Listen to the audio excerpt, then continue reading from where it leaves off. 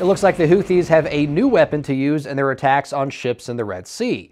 Iranian-made uncrewed underwater vessels, or UUVs. Basically, drone torpedoes.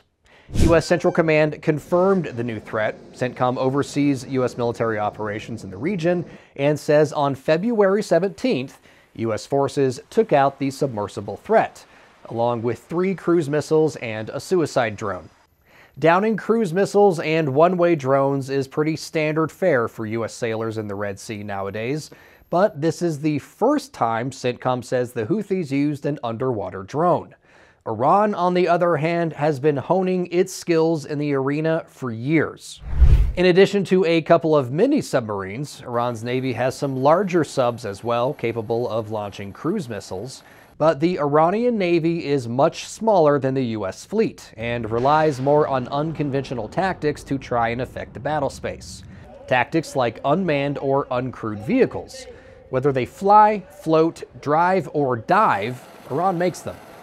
In a video previously released by Iran's Revolutionary Guard Corps, sailors demonstrated the use of a torpedo-shaped uncrewed submersible. The UUV moves a little slower than other torpedoes. Some models appear to be guided by a wire, similar to how tow missiles used by Bradley infantry fighting vehicles are guided. CENTCOM did not elaborate on what type of UUV the Houthis used, but there's little doubt it was supplied by Iran. Maritime expert H.I. Sutton says based on his analysis of these images, which show a seized weapon shipment from Iran to Yemen, many of the components needed to make the Iranian UUV were included in the shipment. And it's not like the Houthis have any ability to design or deploy these weapons on their own. Without Iranian backing, the Houthis would have no power to speak of. So the use of UUVs in the Red Sea is just the latest example that Iran is stepping up attacks against U.S. personnel. There are now multiple reports that both IRGC commanders and leaders from Hezbollah are on the ground in Yemen, fighting shoulder to shoulder with the Houthi militants.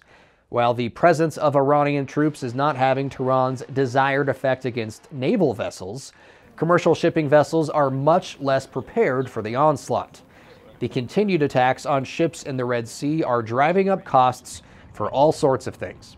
Global oil prices are hovering around 3-month highs, and they will likely go up even more. In potentially the biggest victory so far for the Houthis, a Belize-flagged cargo ship called the Rubamar was hit by a Houthi missile off the coast of Yemen. The ship, which is registered in the UK, was packed with fertilizer, so the crew quickly abandoned it. A Houthi spokesman said the Rubamar sank, and while there was no immediate confirmation of its fate, the British government confirmed the ship was taking on water.